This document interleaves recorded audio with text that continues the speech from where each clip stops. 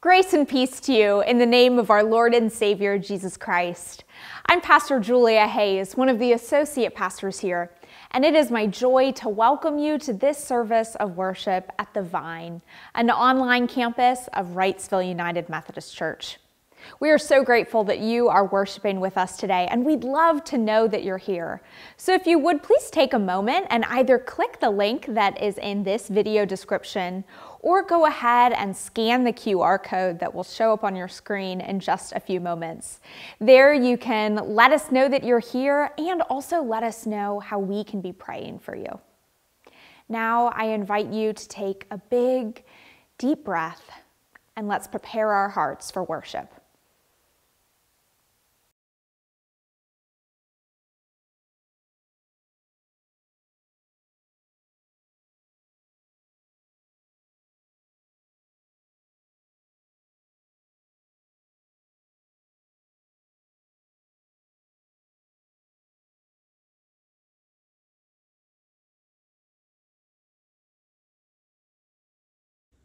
Good morning.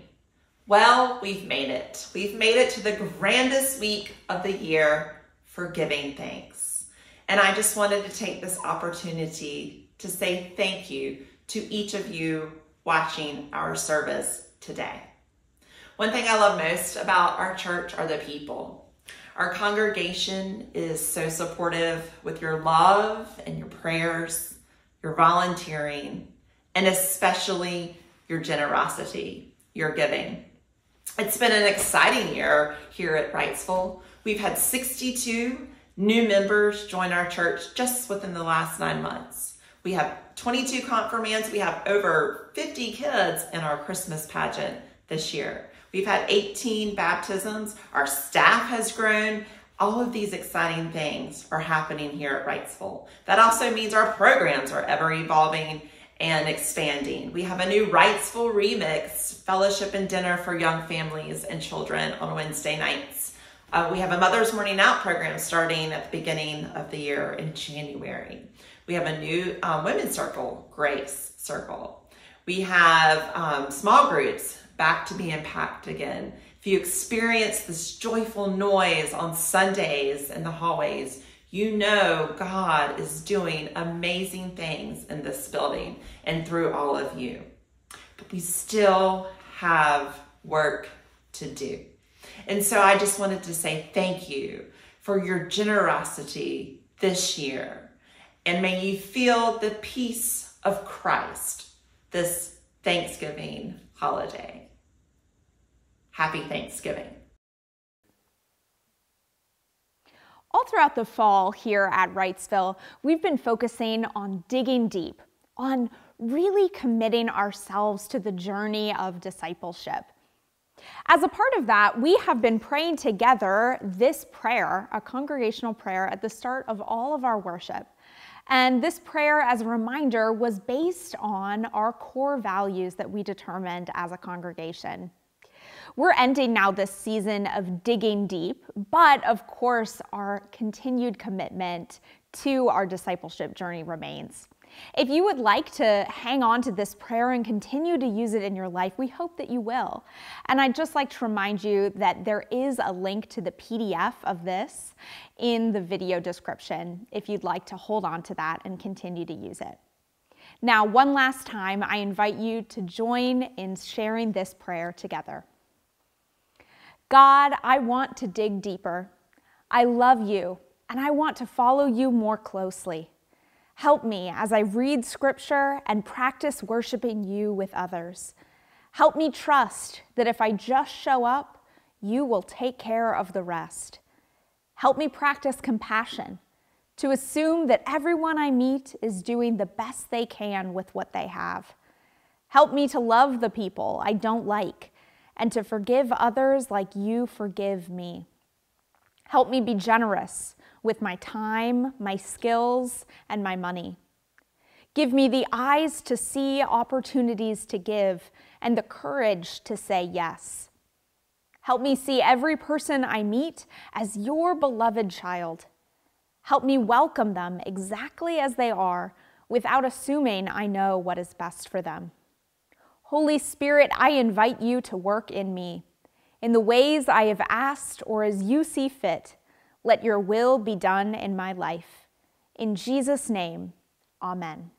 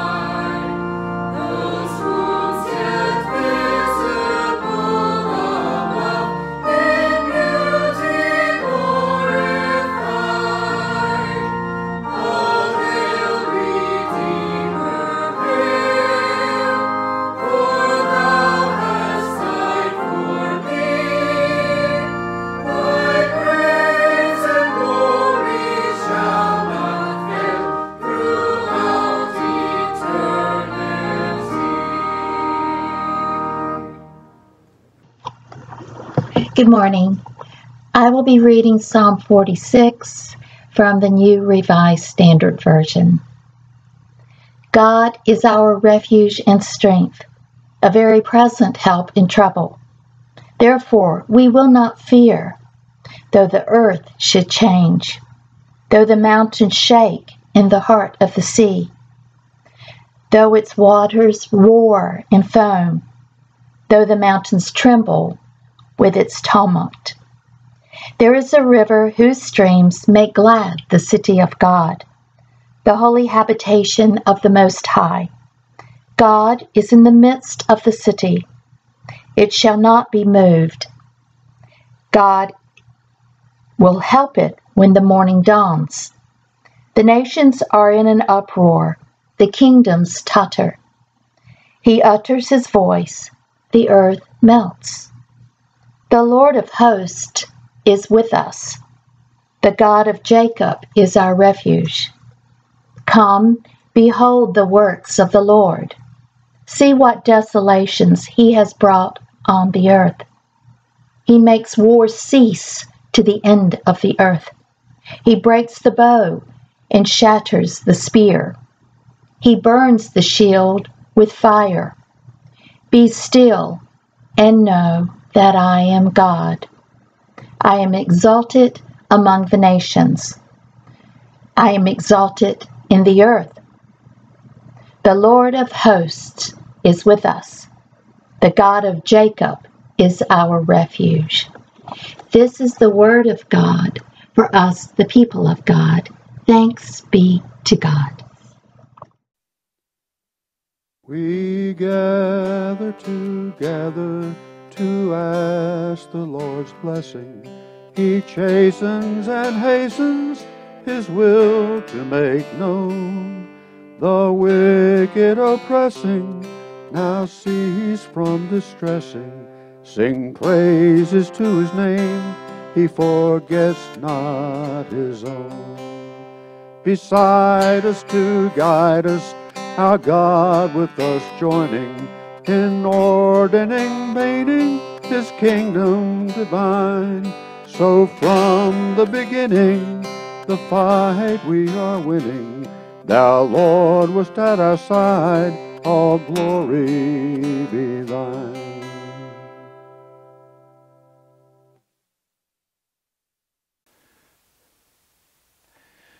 Hello, I'm Pastor David Haley, one of the associate pastors here at Wrightsville United Methodist Church.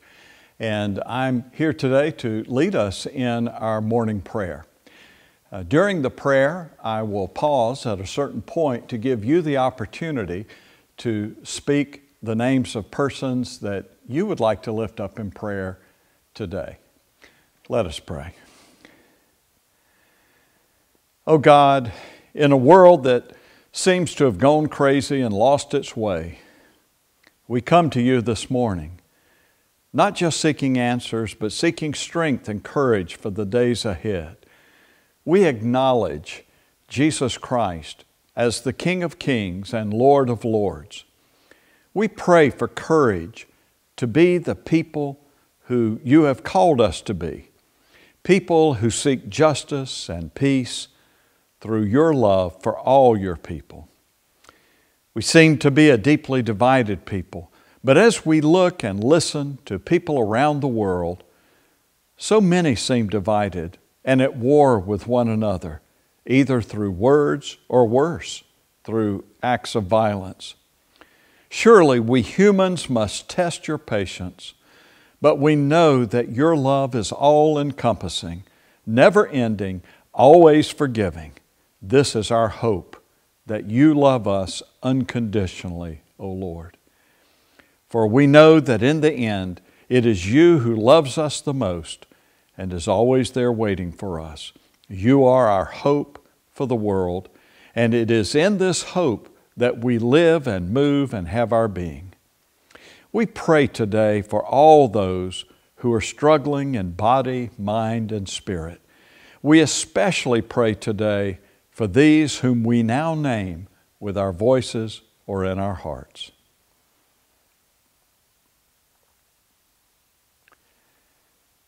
Hear our prayers, O Lord.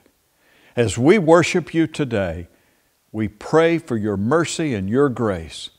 For we ask these things in the name of Jesus Christ, our Lord, who taught us to pray as your confident children, using these words to pray.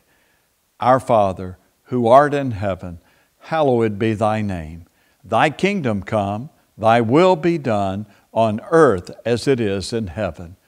Give us this day our daily bread, and forgive us our trespasses, as we forgive those who trespass against us.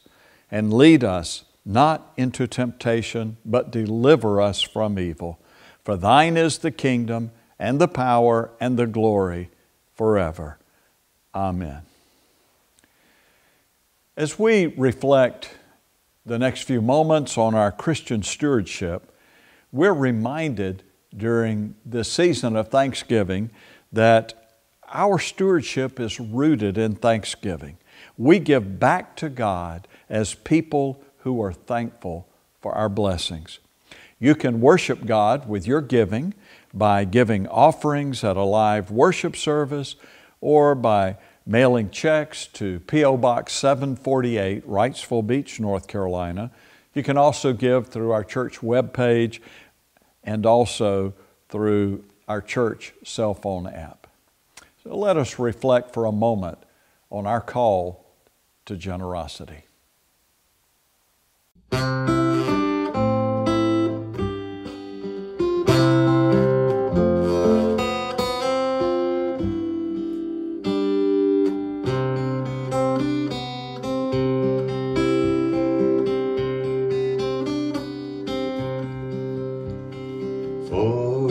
Beauty of the earth, for the glory of the skies, for the love which from our birth over and around us lies. Lord of all, to thee we raise this our hymn of grateful praise.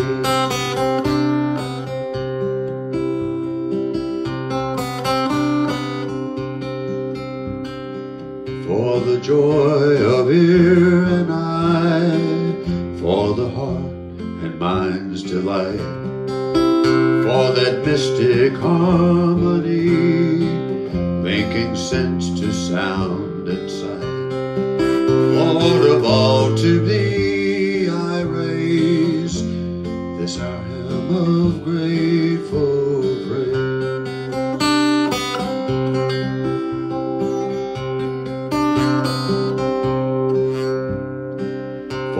thy church forevermore lifteth holy hands above, offering up on every shore his pure sacrifice of love. Lord of all, to thee we raise this our hymn of grateful praise.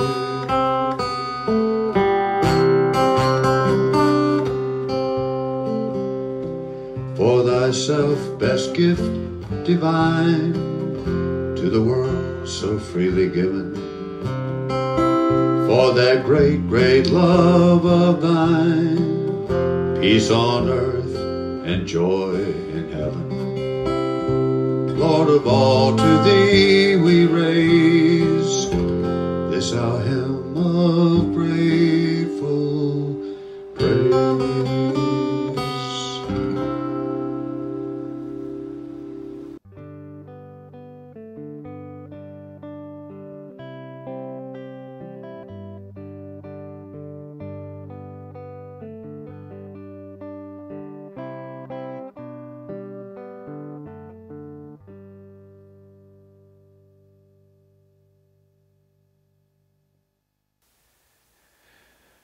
Hello again. It's time now for the Children's Moment. And if you have children nearby who aren't already watching this video, now's a great time to call them over. I've got some things to share for them. So, hey guys, Pastor David here again with the Children's Moment. Now, do you know what holiday is coming up this week? That's right, it's Thanksgiving. Thanksgiving. We give thanks now to God every day, or we should, but on Thanksgiving Day, we want to especially take time to remember all the things that we are thankful for in life. So what are some of the things that you're thankful for? Right, yep, your parents, that's good. Your whole family, yeah, that's a good thing to be thankful for.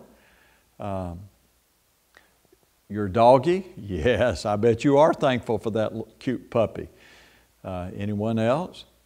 Thankful that you have good food to eat? Yeah.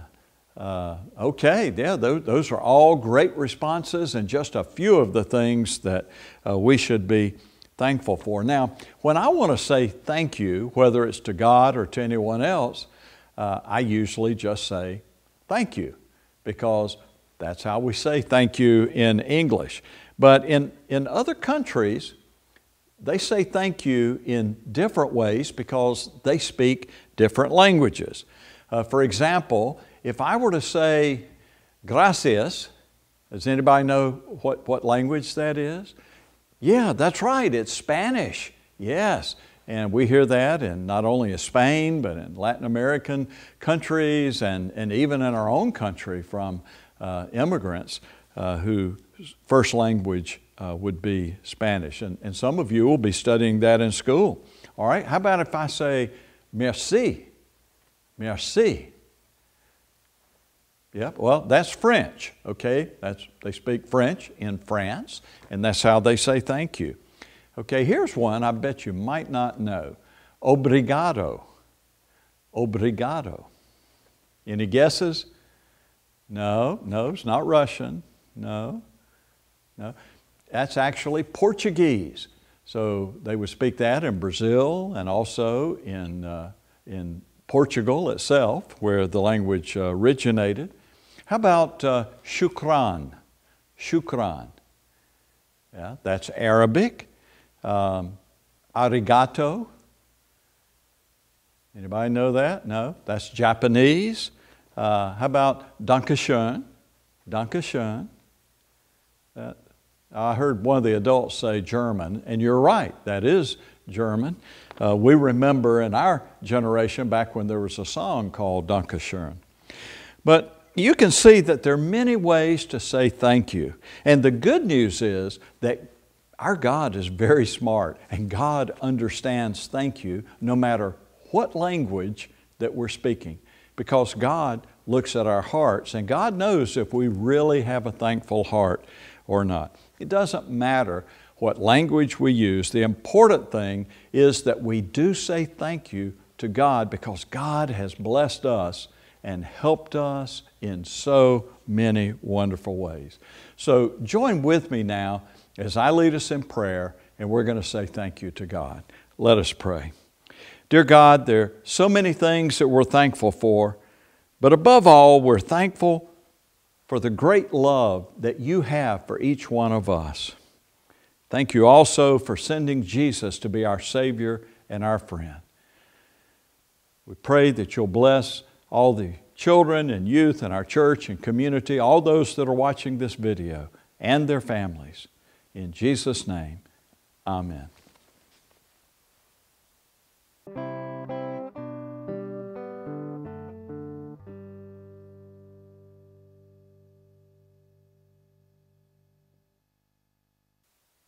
Grace and peace to you in the name of our Lord and Savior, Jesus Christ. My name's Doug Lain. I'm senior pastor here at Wrightsville United Methodist Church, and thank you for taking time to worship with us here on the Vine. We've been reading through the Gospel of Luke throughout this fall, and we've come to the end.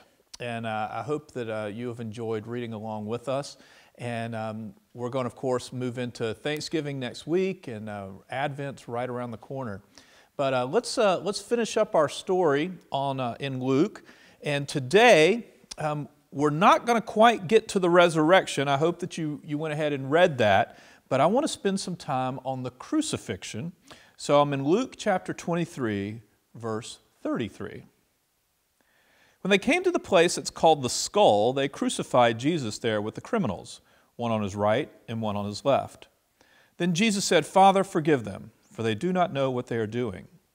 And they cast lots to divide his clothing, and the people stood by watching, but the leaders scoffed at him, saying, "He saved others, let him save himself if he is the Messiah of God, the chosen one." The soldiers also mocked him, coming up and offering him sour wine, and saying, "If you are the king of the Jews, save yourself." There was also an inscription over him, "This is the King of the Jews." One of the criminals who were hanging there kept deriding him and saying, "Are you not the Messiah? Save yourself and us." But the other rebuked him, saying, "Do you not fear God, since you are under the same sentence of condemnation? And we indeed have been condemned justly, for we're getting what we deserve for our deeds. But this man has done nothing wrong."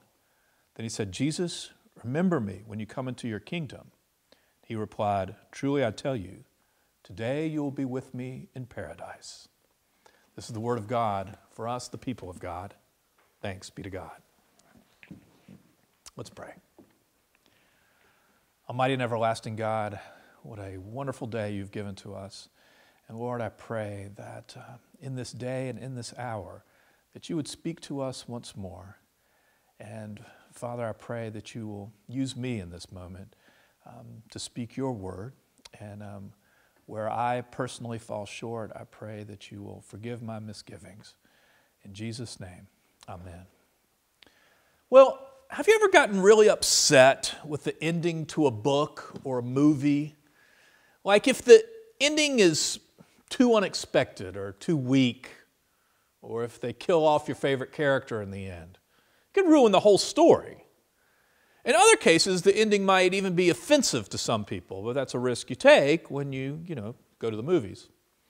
Here's something you might not know. Movie censors in China are allowed to change the ending of movies to protect Chinese citizens from what they call scenes that might disturb social order or impart criminal methods. For instance, if you're familiar with the movie Fight Club, which starred Brad Pitt and Edward Norton, it has a violent ending. What's the first rule of Fight Club? You do not talk about Fight Club. What's the second rule of Fight Club? You do not talk about Fight Club. Well, I'm going to talk about Fight Club. Edward Norton's character kills his alter ego, played by Brad Pitt. Then a bomb explodes, causing a bunch of buildings to burst into flames. The burning buildings are visual images of Norton's desire to destroy modern civilization. Well, this ending did not make it past the movie censors in China. Before they would show the movie in theaters, they changed the ending. The last few minutes of the movie are completely cut out. The movie ends with a screen image of a large sign that says that the authorities won, that the police caught all the bad guys, they prevented the bomb from exploding. Edward Norton's character spent time in an institution where he received psychological treatment, and then he was discharged from the asylum in the year 2012. So if you're a big fan of Fight Club, now you know the Chinese version has an unexpected happy ending, and that in China, you do not talk about the real ending of Fight Club. But if we have the power to change the ending through a true story, to make it as happy or maybe as chaotic or unexpected as we wanted, would we? Well, there's a genre of books in the publishing world that does exactly that. It's called alternate history or counterfactual history. The authors of alternate history take one major event or influential person in history and they imagine what the world would be like if that event had never happened or if that person had never been born. The book Virtual History contains essays from 8 historians answering questions like, what if Germany had actually won World War II? Or what if John F. Kennedy had never been assassinated?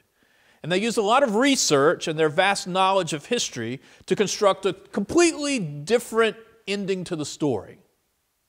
Kind of a mind-boggling idea. What if? What if one major event in world history had never happened? What if 9/11 had never happened? What if Vladimir Putin had never been born? What if he'd never decided to attack Ukraine? More important, what if Jesus had been unwilling to go to the cross? Think about that question as I reread our Bible passage for today from Luke 23, the story of Jesus' death. The passage begins, when they came to the place called the Skull, they crucified him there, along with the criminals, one on his right and one on his left. Jesus said, Father, forgive them, for they do not know what they are doing. And they divided up his clothes by casting lots. The people stood around watching, and the rulers even sneered at him. They said, he saved others, let him save himself if he's God's Messiah, the chosen one. The soldiers also came up and mocked him. They offered him wine and vinegar and said, if you're the king of the Jews, save yourself. There was a written notice above him which read, this is the king of the Jews. One of the criminals who hung there hurled insults at him. They said, aren't you the Messiah? Save yourself and us. But the other criminal rebuked him. Don't you fear God, he said, since you're under the same sentence? We are punished justly, for we're getting what our deeds deserve. But this man has done nothing wrong. He said, Jesus, remember me when you come into your kingdom. Jesus answered him, truly I tell you, today you will be with me in paradise. 3 times.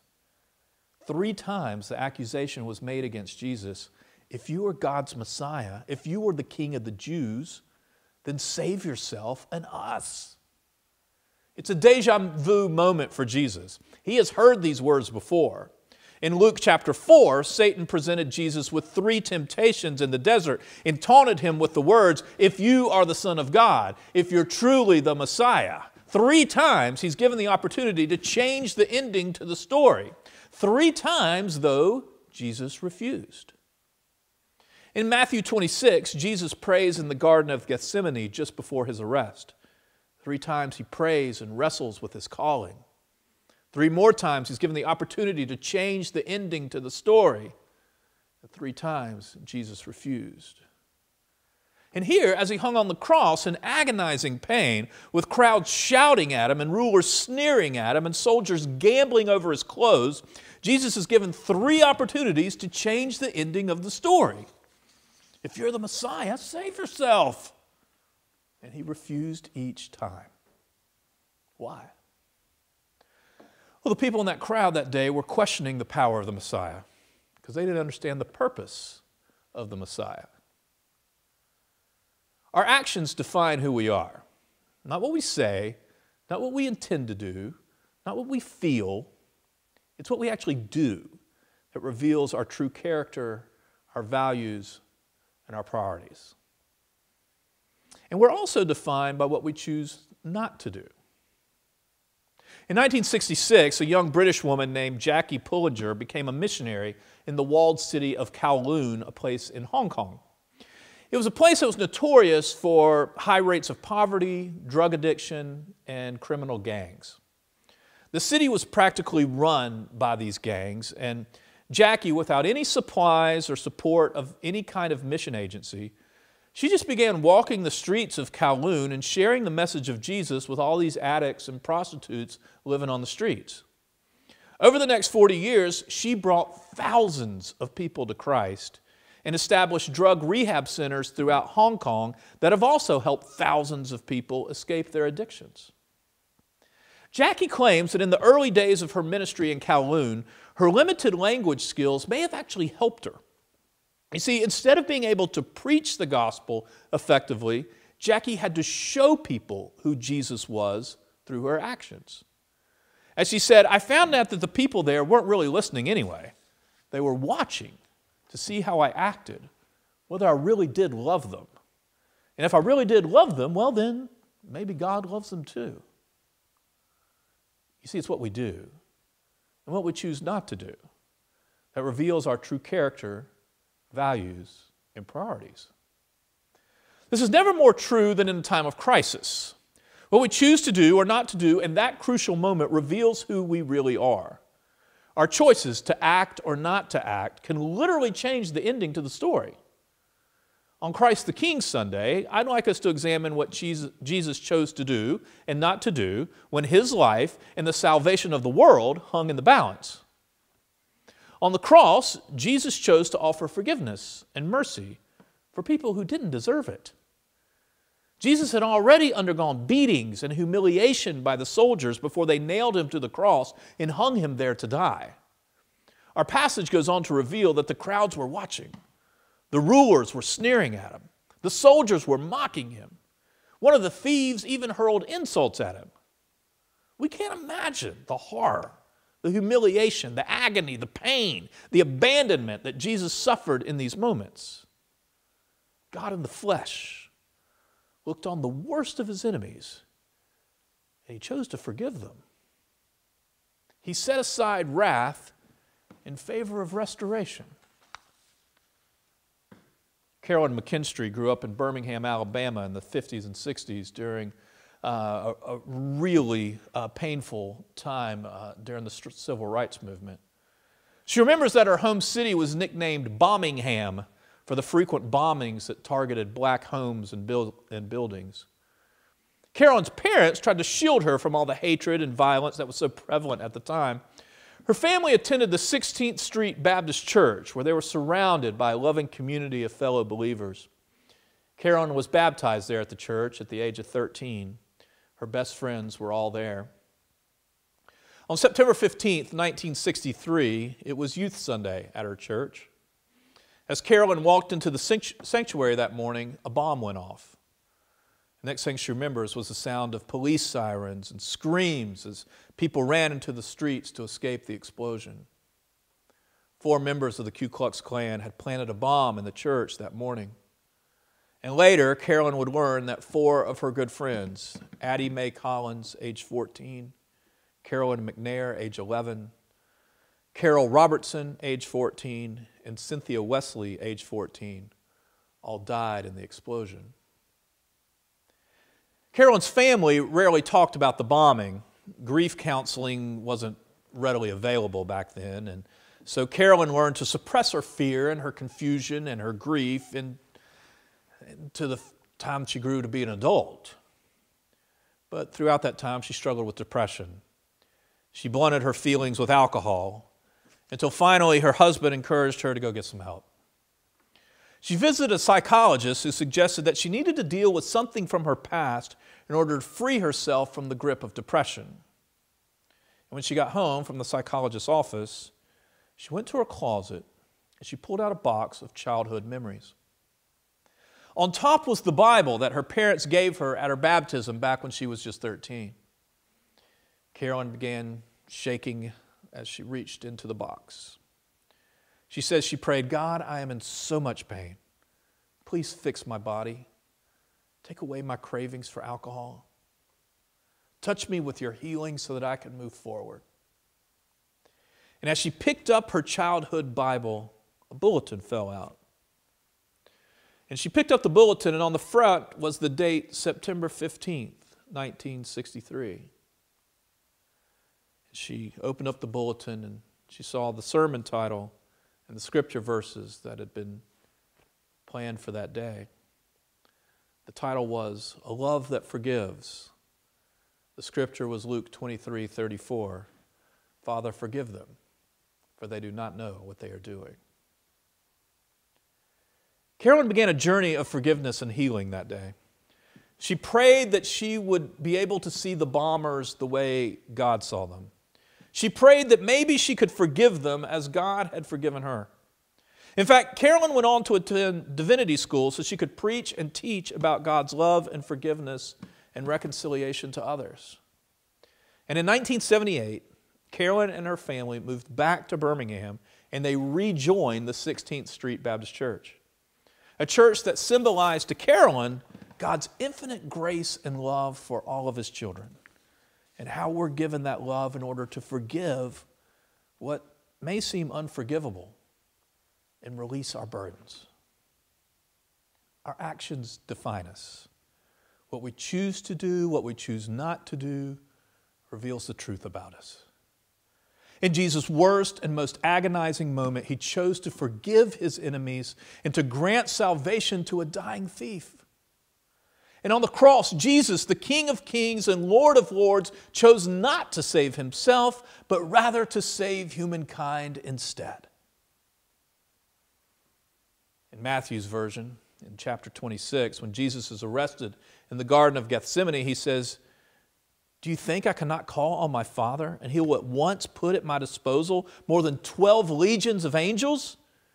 But how then would the scriptures be fulfilled that say it must happen in this way?" All power in earth and in heaven was available to him. He could have changed the ending to the story.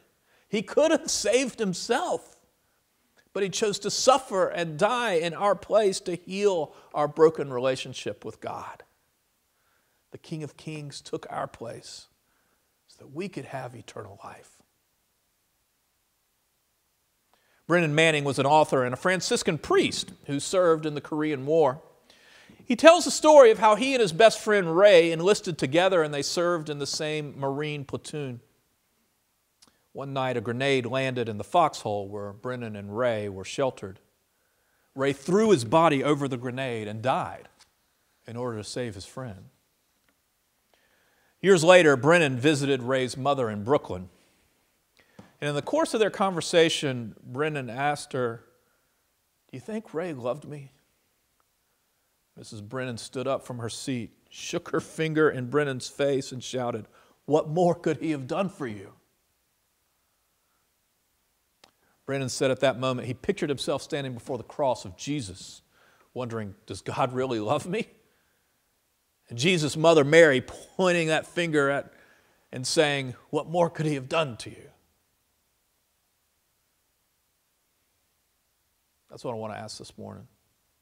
What more could Jesus have done for you?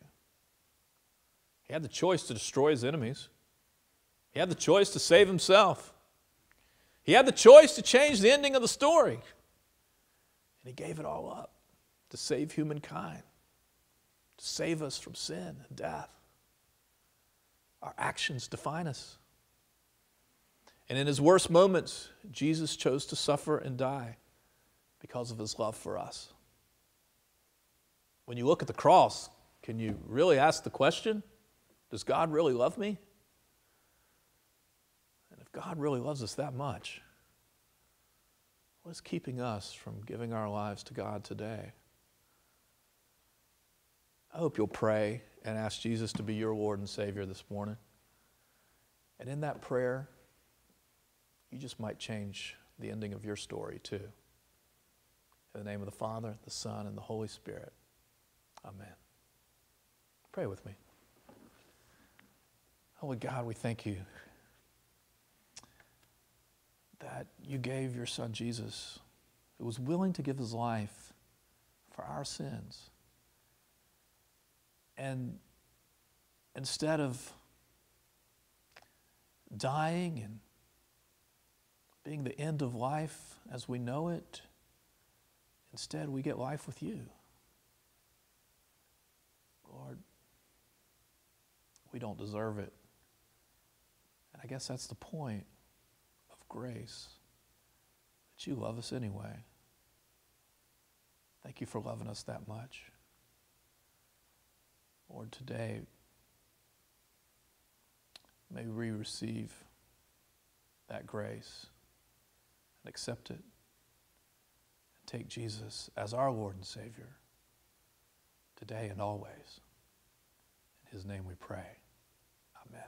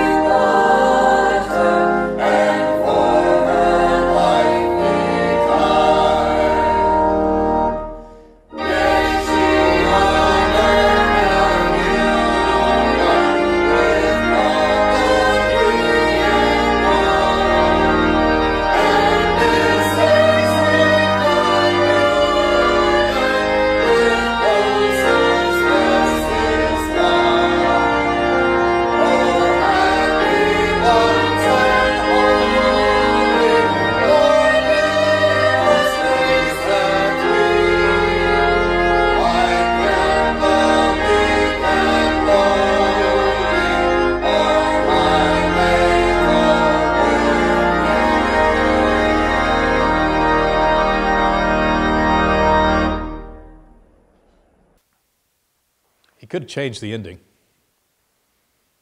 He could have saved himself. He could have destroyed his enemies. He didn't do any of that. It's the ending that brings us closer to God. He did it to save us. He loves you that much. I pray that you will accept Jesus as your Lord and Savior.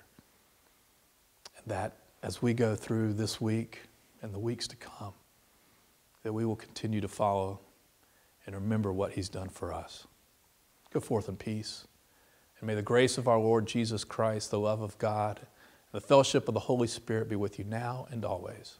Amen.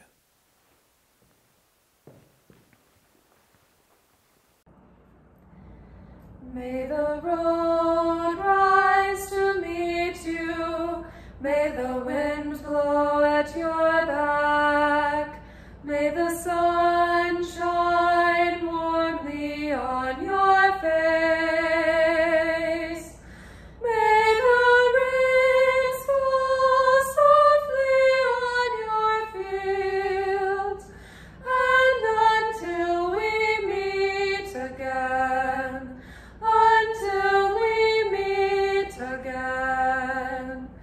may God hold you in the palm of his hand.